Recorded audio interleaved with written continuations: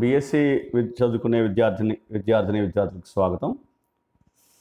ఈ క్లాస్లో నేను కన్స్ట్రక్షన్ ఆఫ్ ఎ లైఫ్ టేబుల్ని తెలుగులో ఎక్స్ప్లెయిన్ చేయడానికి నేను ప్రయత్నిస్తాను. సావధానంగా వినండి. Assumptions of construction of life టేబుల్లో 3 ఇంపార్టెంట్ భాగాలు ఉన్నాయి, 3 పార్ట్స్ ఉన్నాయి. చూడండి, assumptions of a life table, description of life table, construction of a life table. ఈ 3 పార్ట్స్ ఉన్నాయి: assumptions, description and construction. So first చూడండి, assumptions of life table. The కొహార్ట్ is closed for emigration and immigration.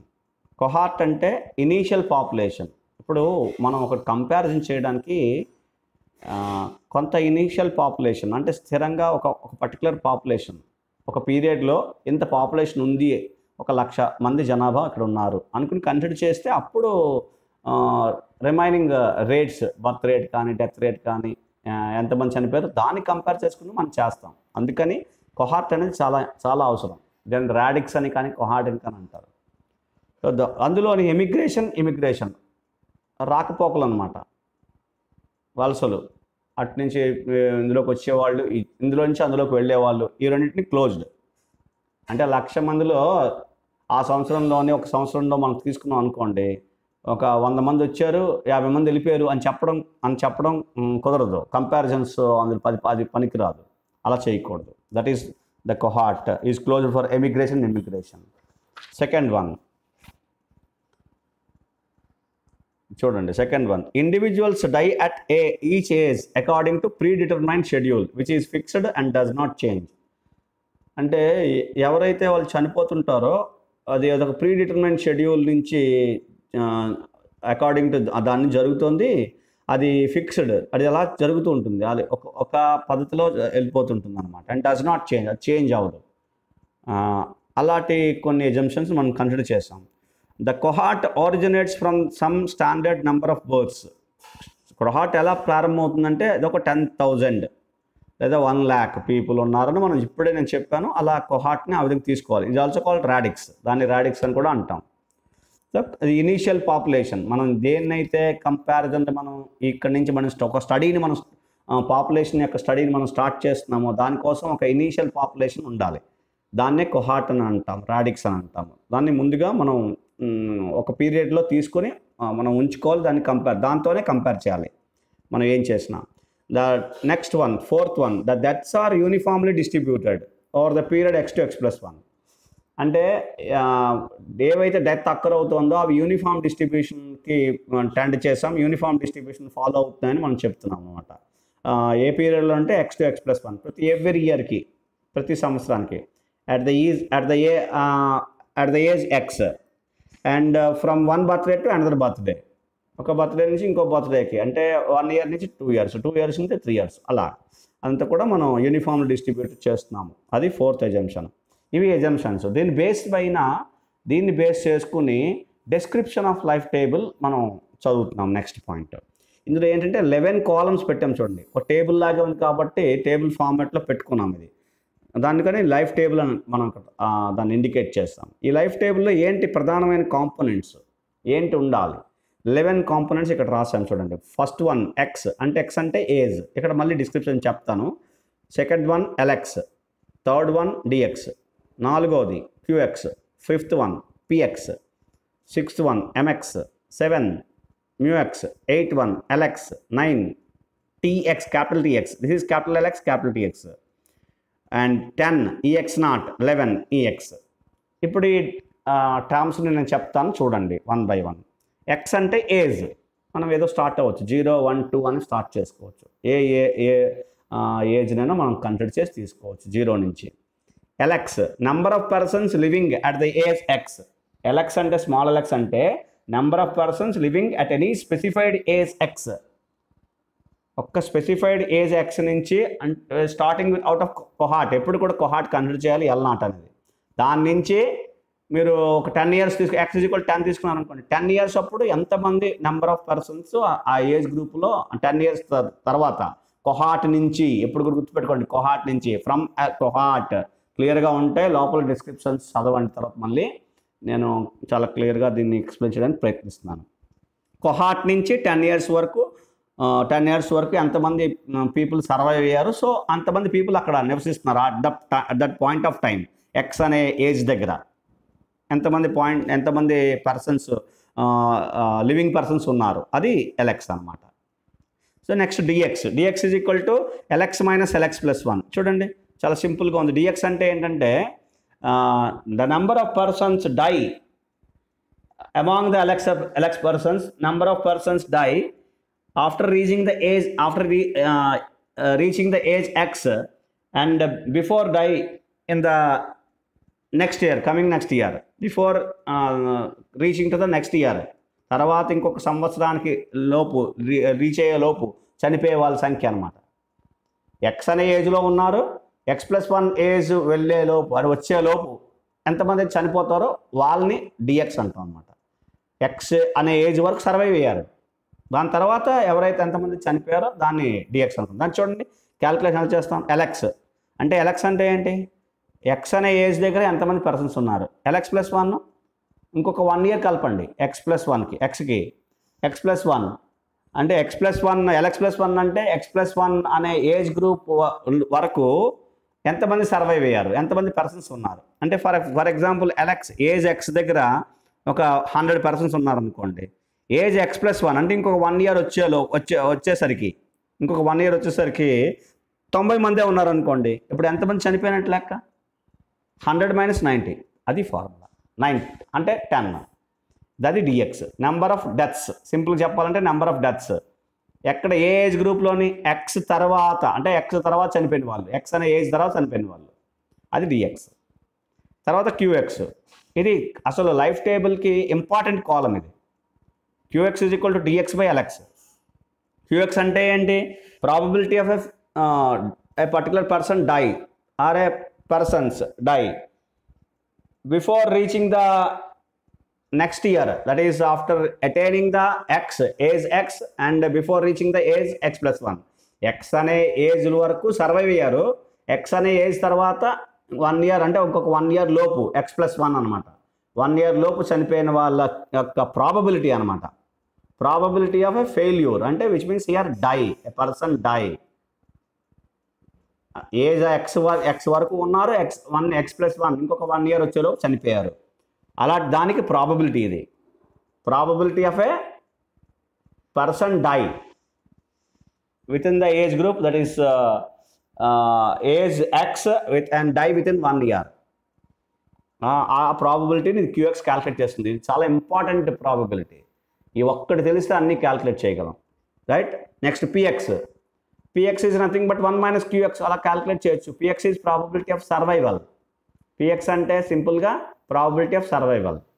దాన్ని 1 - QX చేయొచ్చు, లేదా LX+1 by LX అని చేయొచ్చు. ఈ 2 formulas use చేయొచ్చు. నెక్స్ట్ ఎంఎక్స్ అంటే ఏంటి, ఎంఎక్స్ అంటే సెంట్రల్ మోర్టాలిటీ రేట్. దీన్ని 2QX బై 2 - QX అని చదువుతారు. అంటే ఇది ఏం చేస్తుందంటే ప్రాబబిలిటీ, ఇది ఒక probability that a person whose exact age is not known, ఎగ్జాక్ట్గా ఏజ్ తెలీదు, but lies in between X to X+1, అలా చేసేది సెంట్రల్ మోర్టాలిటీ రేట్ అంటాం దీన్ని. MX 2QX by 2 - QX. Okay. Next మ్యూఎక్స్, next కాలం మ్యూఎక్స్. కానీ µx+1/2 is equal to MX. µx+1/2 = mx అనే ఒక formula ఇక్కడ ఇచ్చాం. బట్ మ్యూఎక్స్ మనం క్యాలిక్యులేట్ చేయాలి. మ్యూఎక్స్ అంటే ఫోర్స్ ఆఫ్ మార్టాలిటీ, అంటే ఏంటంటే instantaneous rate of decrease in LX. అంటే ఒక సడన్గా మనకి మన స్పాట్లో మనం చెప్పగలిగే ఒక రేట్ ఆఫ్ డిక్రీజ్ అనమాట, ఒక ఏజ్ ఎక్స్ తర్వాత, దాన్ని ఇన్స్టంటానియస్ రేట్ ఆఫ్ డిక్రీజ్ అని అంటాం ఇన్ ఎల్ఎక్స్లోని. కాబట్టి దాన్ని సెంట్రల్ ఫోర్స్ ఆఫ్ మార్టాలిటీ అంటాం దీన్ని, మ్యూఎక్స్ని. తర్వాత క్యాపిటల్ ఎల్ఎక్స్ అంటే ఏంటంటే number of years lived in aggregate, by కొహాట్. ఎప్పుడు కొహాట్ గురించే, ఎన్ని సంవత్సరాలు జీవించారు, క్యాపిటల్ ఎల్ఎక్స్ ఎన్ని సంవత్సరాలు జీవించారు అనేది క్యాపిటల్ ఎల్ఎక్స్ ఇండికేట్ చేస్తుంది. In the whole year comparison by కొహార్ట్ నుంచి దీన్ని ఇంకొకలా క్యాలిక్యులేట్ చేయొచ్చు. LX+1/2, LX - ½ DX, ఈ రెండింటితోనే మనం 2 ఫార్ములాస్తో క్యాలిక్యులేట్ చేయొచ్చు. ఇది క్యాపిటల్ ఎల్ఎక్స్. అంటే క్యాపిటల్ ఎక్స్ దగ్గర నుంచి ఏమొస్తుంది? Number of years lived in aggregate. Number of years మీద మనం దృష్టి పెట్టాము. Capital X, capital X. Small LX ఏంటి? Number of persons, living persons at the age X. Number of persons living at the any particular specified age X. ఇదేంటిది? ఎంతమంది persons ఉన్నారు? Small LX. ఇగో ఇది small LX చూడండి. Small LX number of persons, capital LX number of years lived in aggregate అంటాం దాన్ని. అంటే ఎన్ని సంవత్సరాలు జీవించారు. ఏజ్ ఎక్స్ వరకు ఉన్న వాళ్ళు 1,00,000 మంది ఉన్నారనుకోండి, 1,00,000 మంది 80 సంవత్సరాలు జీవించారు అనుకోండి, 80 లక్షల సంవత్సరాలు అనమాట.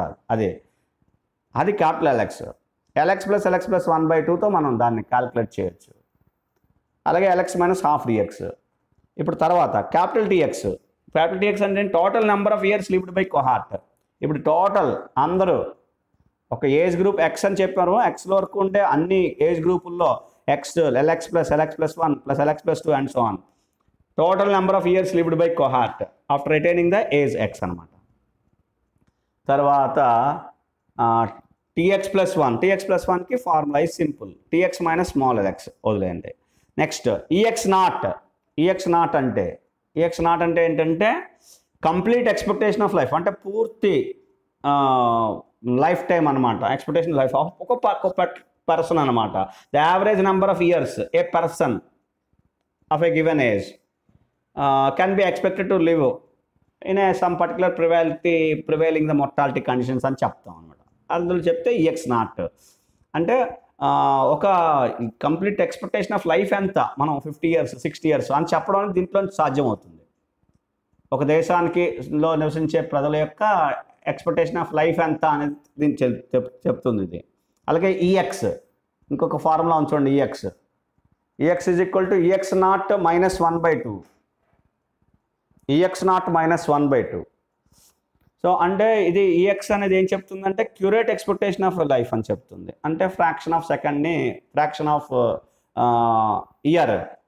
ఫ్రాక్షన్ ఆఫ్ ఇయర్ అంటే ఒక మంత్, 2 నెలలు, 3 నెలలు అలాగా ఎవరైతే ఎన్ని అంతైతే కౌంట్ చేస్తామో దాన్ని మైనస్ 1/2 చేస్తే మనకి ఆ వాల్యూ వస్తుంది అనమాట. దాన్ని క్యూరేట్ ఎక్స్పెక్టేషన్ ఆఫ్ లైఫ్ అంటాం. ఎంత ఫ్రాక్షన్ ఆఫ్ ఇయర్ని వాళ్ళు ఫ్రాక్షన్ ఆఫ్ ఇయర్ జీవించారని తెలుస్తుంది. నెక్స్ట్ కన్స్ట్రక్షన్ ఆఫ్ ఇవి 11 కాంపోనెంట్స్, 11 కాలమ్స్ లైఫ్ టేబుల్ అని చూడండి. మరొకసారి దాన్ని చెప్తాను. X, LX, dx, qx, px, MX, మ్యూఎక్స్, capital LX, capital TX, EX not, EX. ఇవి మనకి 11 కాంపోనెంట్స్, మెయిన్ ఇంపార్టెంట్ కాంపోనెంట్స్ ఇక్కడ స్పెసిఫై చేసాం మనం. అయితే ఇప్పుడు వీటిని ఎలా క్యాలిక్యులేట్ చేయాలి? Next part construction of a life table. నెక్స్ట్ది అంటే యాక్చువల్గా ఇదే మనకి క్రూషియల్. దీనికోసం ఇవన్నీ ఎక్స్ప్లెయిన్ చేసుకున్నాం. ఎజంప్షన్స్, డిస్క్రిప్షన్ ఒకసారి అన్ని టర్మ్స్ ఏంటో చూసుకున్నాం. ఇప్పుడు మనం కన్స్ట్రక్ట్ చేస్తున్నాం. కన్స్ట్రక్షన్లో కీ ఏంటంటే 2. ఒకటి ఎల్ నాట్ రాడిక్స్. రెండో term very important column is qx. చూడండి రెండోది qx, the quantity qx. Thus the qx column is called pivotal column of the life table. Pivotal column qx అనేది పివటల్ కాలమ్, ఎందుకంటే చాలా crucial column ఇది. ఈ column తెలిస్తే మనకు అన్నీ తెలిసిపోతాయి, అన్నీ మనం క్యాలిక్యులేట్ చేసుకోవచ్చు. చూడండి ఎల్ నాట్, క్యూఎక్స్ ఇవి 2 ఇచ్చారనుకోండి, ఎలా క్యాలిక్యులేట్ చేస్తాం అనే దానికి ఇది ఒక ప్రొసీజర్. ఇలాగే చేయాలని లేదు, అంటే ఒక పద్ధతి, ఒక ప్రొసీజర్ చెప్తున్నాం. డి నాట్ ఈజ్ కూడా ఎల్ నాట్, క్యూఎక్స్ తెలుస్తాయి. అంటే Q1, Q0, Q1, Q2 అని తెలుసు. ఎల్ నాట్ మాత్రం ఒకటే తెలుసు. ఇప్పుడు డిఎల్ సైమిల్టేనియస్గా వచ్చేస్తాయి. చూడండి did not is equal to L naught into Q0 చేస్తే డి నాట్ వస్తుంది. డి నాట్ రాగానే L not minus did not చేస్తే L1 వస్తుంది. తర్వాత L1 వచ్చింది కదా, Q1 తెలుసు, L1 ఇంటూ Q1 చేస్తే D1 వస్తుంది. D1 వచ్చిన తర్వాత L2 is equal to L1 minus D1 చేస్తే L2 వస్తుంది. అలాగా మనం ఒకవైపు డి వాల్యూ, ఇంకోవైపు ఎల్ వాల్యూ క్యాలిక్యులేట్ చేసుకుంటూ వెళ్ళిపోతాం. అలా డిఎక్స్, ఎల్ఎక్స్ వచ్చేస్తాయి. వచ్చిన తర్వాత ఏం చేస్తాం? ఇవి చూడండి, అన్ని ఫార్ములాస్ వీటి మీద డిపెండ్ అయి ఉంటాయి. ఇప్పుడు డిఎల్ మీద డిపెండ్ అయి ఉంటాయి. మనం చదువుకున్నాం formulas. Capital l x plus l x plus 1/2, TX capital l x plus capital l x plus 1 plus capital l x plus 2 plus and so on. అంటే ఈ వాల్యూ నుంచి వచ్చేస్తాయి ఇవన్నీ. EX not is equal TX by LX small LX. So ఈ values అన్నీ ఈ విధంగా మనం క్యాలిక్యులేట్ చేస్తాం. సో ఇలా క్యాలిక్యులేట్ చేసే ఒక ప్రొసీజర్ని construction of a life table అంటాం. లైఫ్ టేబుల్ని ఈ విధంగా కన్స్ట్రక్ట్ చేస్తాము. అర్థమైందని అనుకుంటున్నాను. రైట్. సో ఇలా ఈ విధంగా life table right construction 3 parts ఉన్నాయి. ఏంటవి? ఎజంప్షన్స్ తెలియాలి, డిస్క్రిప్షన్ తెలియాలి, description of a life table, components ఏమిటని, తర్వాత construction of a life table. అప్పుడు కన్స్ట్రక్ట్ చేయగలం బేస్డ్ ఆన్ దిస్. రకరకాల ప్రొసీజర్స్ ఉన్నాయి. మనం అంటే క్యూఎక్స్ తెలియకపోతే ఇంకో పిఎక్స్ ఇచ్చినా క్యాలిక్యులేట్ చేయొచ్చు మనం. అలాగే కొన్ని కాలమ్స్ ఏ కాలమ్స్ ఇచ్చినా మనం డిఎక్స్ ఇచ్చి ఎల్ఎక్స్ ఇస్తే మనం క్యాలిక్యులేట్ చేయగలం. ఇలా మనం క్యాలిక్యులేట్ చేయగలుగుతాం. అందరికీ అర్థమైంది అనుకుంటున్నాను. Thank you very much.